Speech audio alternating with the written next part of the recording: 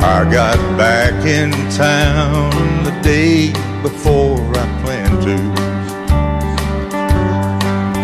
I smiled and said, I'll sure surprise my wife. I'll just head on home. I don't think I'll phone it way around. For I didn't know the cold hard facts of life. I passed a little wine shop on the corner.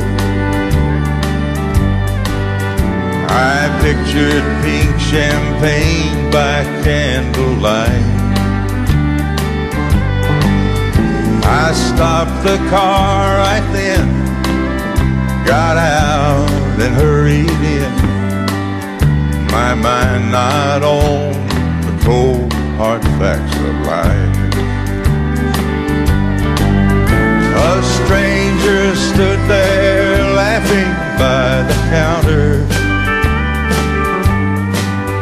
He said, I'll take 2 bottles of your best. Her husband's out of town, there's a party. And he winked as if to say, you know the rest. I left the shop 2 steps behind the stranger. From there to my house, his car stayed in sight.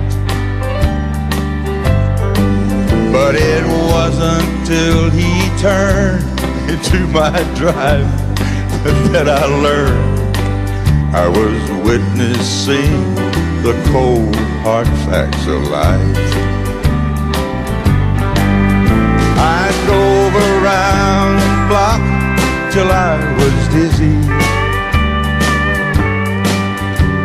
Each time the noise grew louder from within. I saw our bottle sitting there beside me.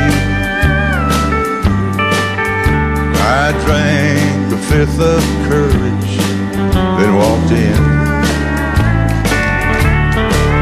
Oh Lord, you should have seen their frantic faces. They screamed and cried, please put away that knife. I guess I'll go to hell, or I'll rot here in this cell. But who taught who the cold hard facts of life?